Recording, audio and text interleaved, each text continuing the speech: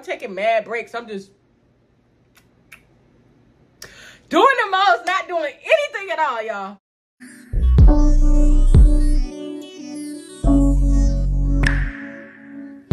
Hey y'all, it's your girl Salute Marie. Welcome back to my channel. Before we get into this video today, make sure y'all like, comment, and subscribe. Okay, y'all, so I'm back with another story time today. From the title, you already know what your girl is about to talk about. So let's get into this video today. Okay, y'all, so I'm back with another story time, y'all. I'm sorry for my absence. Okay, y'all, life has been lifing. I have been very busy working double overtime at work, you know what I'm saying? So I know it's not like me to not post in 2 weeks, but your girl is here and I'm here to post, okay? I just want to give a quick shout out to my boyfriend for turning 30, y'all. Big sad season. I just want to tell him happy birthday. If y'all want to tell him happy birthday in the comments, go ahead and tell him happy birthday in the comments. It's going to hop right into the story time, y'all, because I know y'all been waiting for me to drop. So here we go, y'all. Let's get into this video.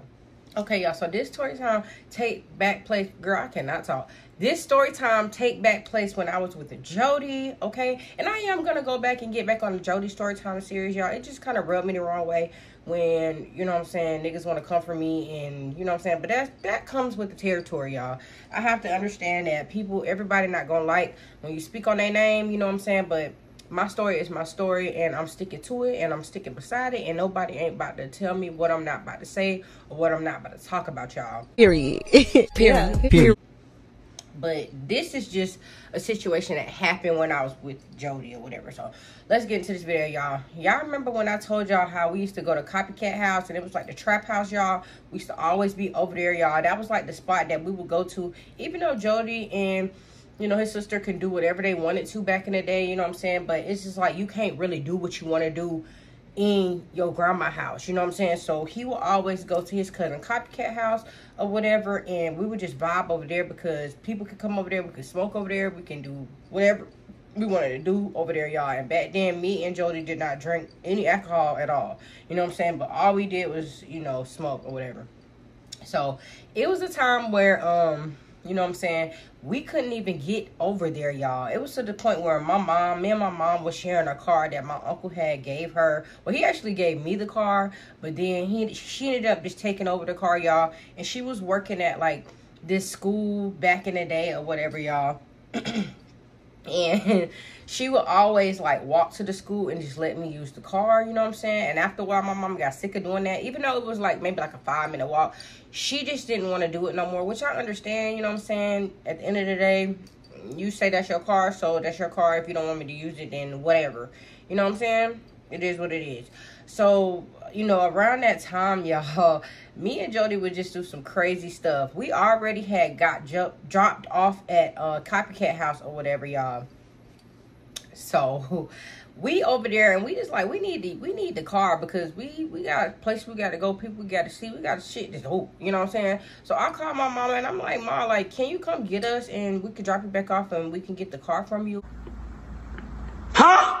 And she like, girl, hell no. If you want this car, you come get it yourself. I'm like, Ma, but at the end of the day, we don't have no ride over there. She was like, well, if you really want the car, you need to find your way over here and I'll give you the car. So I'm just like, okay, we'll figure out a way to get over there, y'all. So we just over there, y'all. And when we was over there, y'all, this is around the time when niggas ain't really have money like that. We would literally go to the plasma center every other day. It was to the point, y'all, where Jody was so motherfucking skinny and he ain't got nothing to offer. Them people told him not to even come back. You know what I'm saying? Because it was taking him forever to even donate.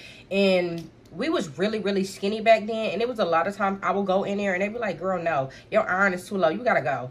Like, you're not even on the level to be even donating any blood to us. Like, get your ass on.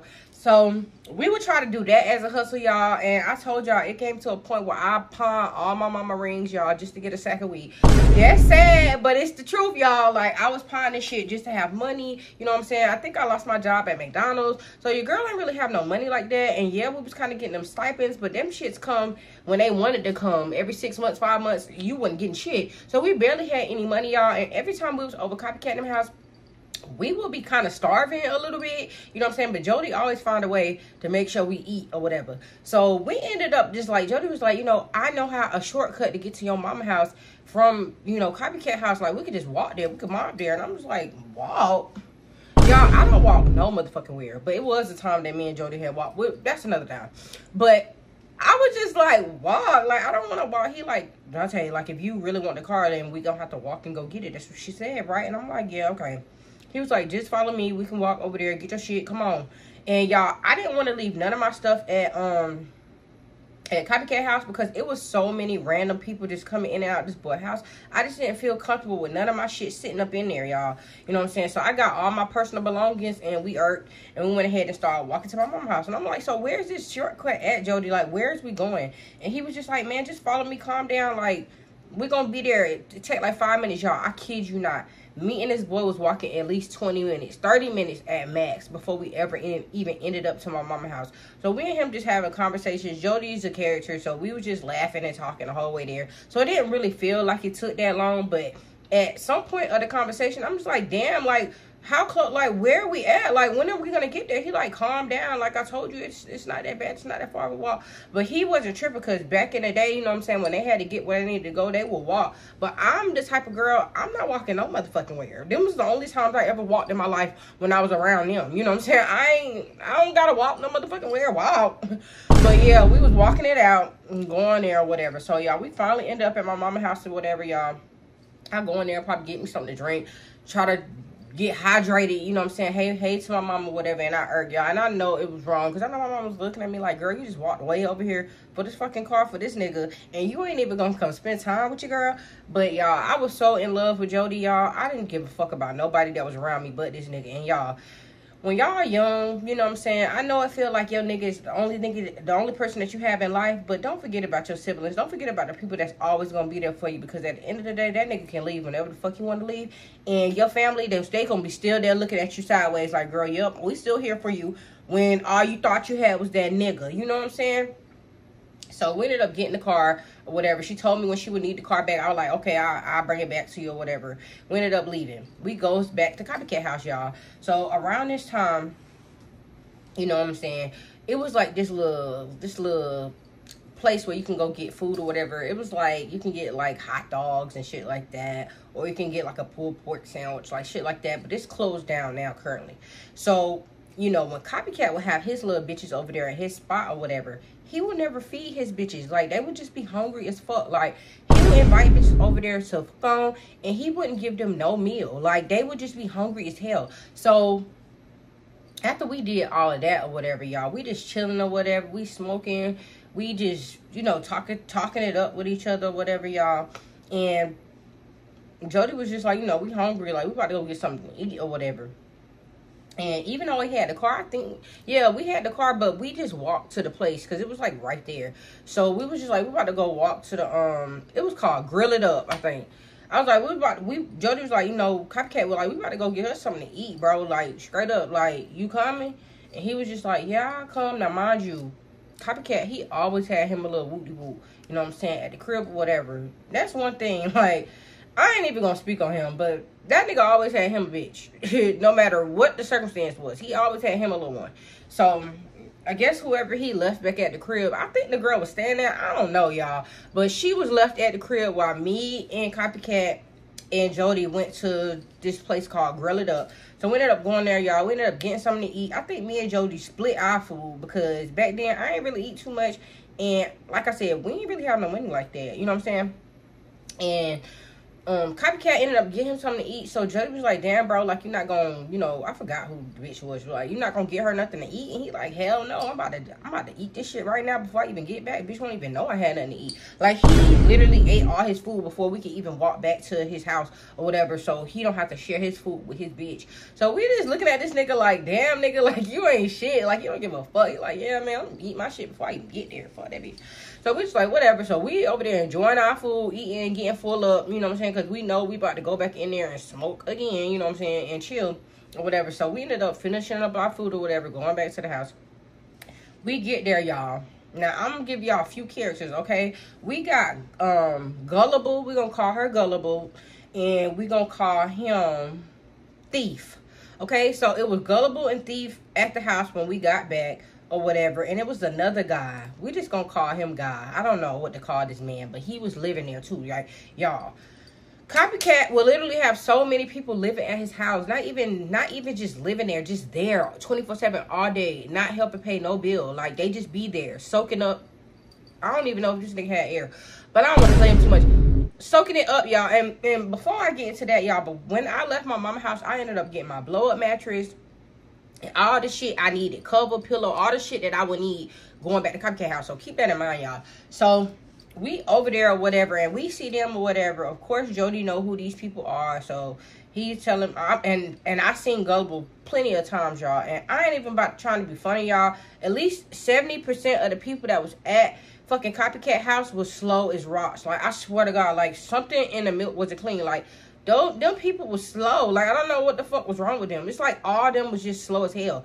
So they introducing me or whatever to them. Of course, I already met Gullible, and I ain't never really seen Thief before, you know what I'm saying? But I'm just like, whatever. Y'all, I be so uncomfortable being around people I don't know, especially if they look hood as fuck. Like I told y'all before, I used to be scared of hood niggas. You know what I'm saying? At the end of the day, if the nigga is too hood and doing too much, I'm still scared. Like, get away from me. Like, I don't like all the extra shit. So just looking at him, I'm like, yeah, this nigga a little hood nigga, like, but I ain't paying it no mind. You know what I'm saying? I ain't really got much to say. I don't want to talk. You know what I'm saying? And back then, y'all, when we was bored, we would just listen to people like freestyle, do like little rap battles and shit, and we would watch it like on, and I had a laptop back in the day, y'all. So we was watching on my laptop or whatever, and we would just chill, vibe out or whatever. So we all just chilling or whatever. Time going by, y'all. It's kind of getting late, and Gullible, she had a car or whatever, and Thief, he kept asking her. He was just like, "Can I borrow your car? I just need to go to the store real quick." Mind you, Gullible was out of the 70% slow.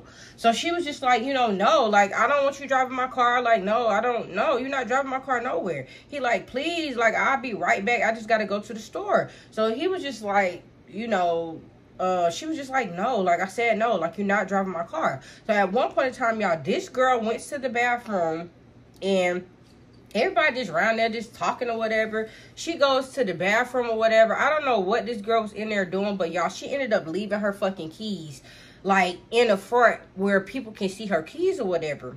Mind you, I got my shit tucked. I know nobody don't want that little Buick that's out there, because it was like a little ran down Buick. They ain't want that shit. That shit wasn't going to get them nowhere. They was going to break down fucking with me if he wanted to take my motherfucking car. So this girl told this boy mad times, no, you cannot take my car. No, you cannot take my car. I don't know if that was a nigga she used to fuck with or her ex or whoever the fuck he was, but she knew him for real. And they was just, she kept saying like, no. So while she was in the bathroom, y'all, we see this nigga take this girl car keys, right? So as he taking the car keys, you know what I'm saying? Ain't nobody saying nothing. I don't think nobody really thought about it until this nigga pulled off.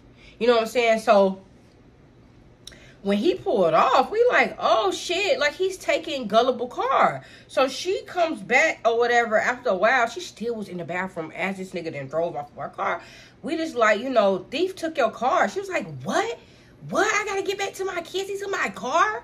What? Why would y'all let him take my car? We like, we didn't know he had your keys. Like, why you leave your keys in here? Like, what the fuck? Like, she was like, no, what the fuck? Like, y'all, you could tell, like, she was visibly upset. Looked like she wanted to cry. I think she did cry at one point, y'all. And we was just thinking, like, sis, like, this was, I'm about to say this boy's name. This is what Copycat was saying. He always called people sis. He like, sis, just don't worry about it. He probably just was going to go down the street. He coming right back. Don't worry about it, y'all. So she was just like, okay, but I told him I didn't want him driving my car, this and that and that and this. Jody, everybody just sitting there like looking like, oh shit, like this nigga really just took this nigga car. We kind of low-key laughing, but you know what I'm saying? We just thinking that he gonna come right back. Like we thinking like it ain't no big of a deal. He just gonna come right back and bring this girl her car. Cap. So we just sitting there, y'all, waiting for this nigga to bring her car back.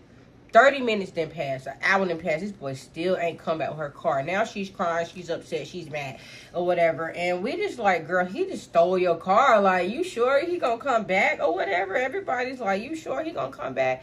The boy's just like, yeah, he gonna come back. So after a while, y'all, she got fed up. After 2 hours, she called the police. Okay, she called the police up and was like, hey, you know, and she knew his name and everything. She told on him. She was like, hey, you know, somebody stole my car, whatever. This is his name. You know what I'm saying? I did not give him permission to take my car. I guess we should put a bolo. I don't know. Be on the lookout, you know what I'm saying, for whatever type of car this girl had. You know what I'm saying? So she's just sad as fuck, saying she got, I think she had to go to work. I don't know what she had to do, y'all. She had to go get her kids or something important she had to do. And this boy just literally took this girl car. Like, it was like he was gone for hours, y'all. Like, we done smoked so many blunts at this point, y'all. We thinking it's funny, you know what I'm saying? We not making it a big deal at all. And the man that I call Guy, he would be in and out of the bathroom. He wouldn't really be into nothing for real. You know what I'm saying? Only time I really seen him come out was when he was getting like something to eat or something to drink. And then he'd be right back in the room doing him, minding his fucking business. Like, he just was out of the way. Like, yeah, he knew the girl car got stolen, but he didn't have nothing to do with that. He just went back in the room. He paid it no mind.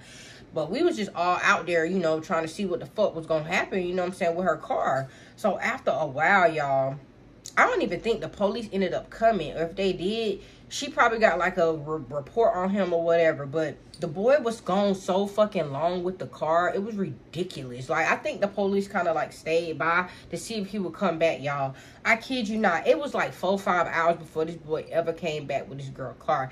He comes back. And he ain't say sorry or nothing. He give her keys back. And he was just like, you know, I had to make a quick run. You was acting all stingy with your car or whatever. I told you I needed to go somewhere. She was like, you know, that's not your fucking car. You can't just take my car. I call the police on you. You going to jail. All this and all that, y'all. So I kid you not. The police then pulled back up. Took this boy to jail for stealing her fucking car. You are really dumb. For real. So I was just like, damn, like, that's what you get at the end of the day. Like, you did too much. Like, why the fuck would you steal this girl car? Just because you had to go make some money. And I promise you, this boy probably ain't even make no motherfucking money. Ain't no telling where the fuck he went. You know what I'm saying? I'm glad he ain't crashed the bitch car. So we was just like, damn, like, he bold as fuck. Like, and I think he really went to jail for stealing that girl car that day, y'all. So after that, everybody kind of cleared out. You know what I'm saying? Gullible, she ended up going her way. She got her car back. And I think he went to jail, like, dead ass. Like, I really think the boy went to jail or whatever for stealing her car, as he should. Because why would you do that? Like, that girl had somewhere she had to go. She got kids. She got a job, I think. I don't know. She had, you know, places where she had to go. And you just take her out her way stealing her fucking car. Are you dumb? You know what I'm saying? So, after that, y'all, after all the people cleared out, you know what I'm saying, Copycat was in the room with his little boo or whatever. We was in the living room, y'all. It was no TV in the living room at all, you know what I'm saying. So I would just use my laptop to be on. Jody, his sister, wasn't around at the time. I think she went somewhere. She just wasn't there that day because she would always have stuff she had to do, y'all. That was one busy girl, okay? Like, back then, she used to really be living her life, for real. So she wasn't there or whatever. And it was just me and, Jody in the living room. At that time, y'all, Guy, he went and left. We don't know where this man went. He was gone for a long time. Like, after he went in the room and came back or whatever, we did see him go out when we was all in a frenzy about the car or whatever, but we didn't pay him no mind. Like, he was literally, like, in and out. Like, you barely see this man. You know what I'm saying? So as time went on, y'all, me and Jody was like, yeah, let's bring out the blow up bed. Come on, let's go ahead and lay down. Like, at this time, y'all, it was late. It was about 1 in the morning. Like, we like, nobody's coming, you know, we late, you know what I'm saying, let's get in the bed. So we go ahead and pump up the air mattress or whatever, y'all, and we waiting for it to get pumped up. We taking turns, excuse me, we taking turns blowing up the air mattress or whatever, y'all, because you know that shit kind of hard when you don't got the automatic and you got to pump that shit with your foot. So we doing the most trying to get the shit to pump up, y'all. And with the air mattress that we had, it had like little holes in it or whatever. So just know in the morning, bitch, you on the ground, okay? And at Copycat house, he had fucking cement floors. That's how you know you live in the hood, when you got cement floors, y'all. It ain't no tile, it ain't no carpet, it's cement, okay? Hard as motherfucking rocks. So we pumped up the bed or whatever, laid our sheets down, we lay on the bed. Jody, he started going down south, you know, eating the yams. Is that the yams? I don't know. He started eating Fat Ma or whatever. And I'm just like, you know, can you not? I'm scared. Like, y'all, I was scared to do that in somebody else's crib. I'm like, he like, bro, don't worry about them. Like, they sleep. They not coming back out here. Like, I told Copycat what's going on. Like, we good. Like, you know what I'm saying? So he going to town doing him or whatever. At some point, y'all, you know what I'm saying, he was just like, we did it a little bit, and he was like, you know, let's do 69. That was the only way I would really, and we'll talk about this later, y'all, but that was the only way I would really, like, go down on Jody, is if we was doing 69, y'all. I never really, you know, gave that man slop top for real. I mean, I did, you know what I'm saying, in the beginning, but he told me that I didn't know what I was doing.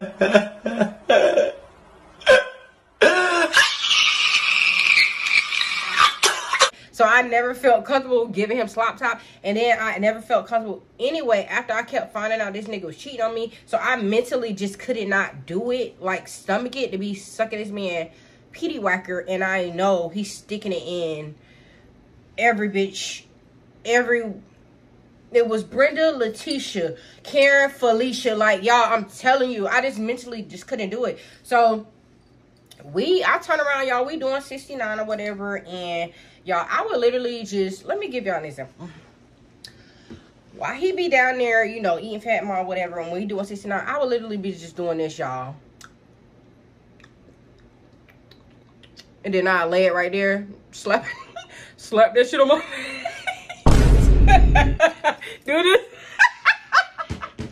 And I act like I'm doing some shit, but y'all, at the end of the day, I'm not really doing anything. I'm taking mad breaks. I'm just doing the most, not doing anything at all, y'all. So, the way Copycat House was set up, y'all, any and everybody could just bust on in, you know what I'm saying? And we didn't hear nothing. And the way the blow-up bed was positioned, we was in the front, like right by the door. But mind y'all, it's kind of dark, but when you open the door, you can see, like, the outside. You know what I'm saying? So, we hear the door just open, this fling open, y'all. Mind you, my cootie cat is facing the door. My head is underneath the cover, so I can't see anything. You know what I'm saying? The only thing down here is balls, okay? Balls and meat. So whatever's up top, I can feel the breeze. So when the door opened, I felt nothing but cold air on my ass. And I flopped back down in the bed, y'all, and I'm like, what the fuck? So Jody was just like, you know, Dante, like, oh shit. So we look up, y'all. At this point, I'm not looking nowhere. I'm still down there with the balls and the meat underneath the covers, you know what I'm saying? And Jody covered up my butt or whatever. He trying to act like he ain't doing nothing. So it was the dude guy. He comes back in. He like, oh, my bad. I'm fucking y'all up. Go ahead. I'm going right in the room. Y'all go ahead and finish what y'all doing. My bad. I ain't mean to interrupt y'all. Go ahead. Oh, come on now, dog. Come on, man. So after that, y'all, I was just thrown off, you know what I'm saying? Jody was just like, Dante, come on, let's finish. Nigga, no, I don't want to do it no more. This nigga done caught me with my tootie tap to the sky. I know he's seen it, y'all. But then again, I'm black, so who knows? But I seen the light from outside underneath the covers. You know what I'm saying? So I'm just like, oh my God, y'all. My stomach was in my ass. I just felt so weird after that. So me and Jody, we finished, but we didn't finish doing 69 or whatever. He just kind of banged me out, and we was just done. And we went to sleep, y'all. We woke up on the floor in the morning because the bunk bed, it deflated or whatever. And in the morning, you know what I'm saying? That man like that never happened. Because I'm over there in my head. I'm always like, he going to be saying, like, he going to spring it up. He going to be telling people that he seen my stuff.